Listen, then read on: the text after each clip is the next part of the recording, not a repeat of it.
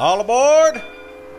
That was the theme for the American transportation revolution after the Civil War, with railroad companies building nearly 40,000 miles of track between 1865 and 1880, more than doubling the pre-war amount.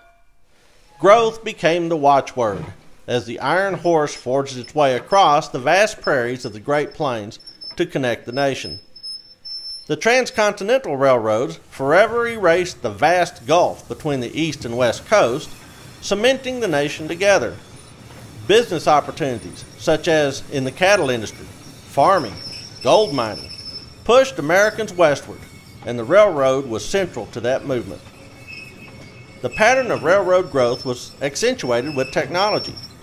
George Westinghouse introduced the air brake, allowing bigger and faster trains to stop more easily.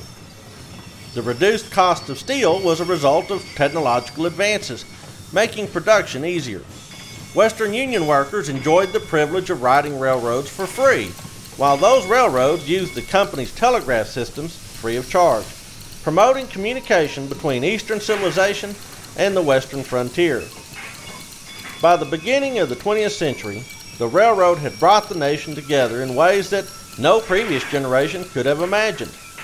The train depot became a central feature in every town along the tracks. It was the place where mail entered town, where telegrams originated and ended, and where people would go to see what or who the train had brought to town.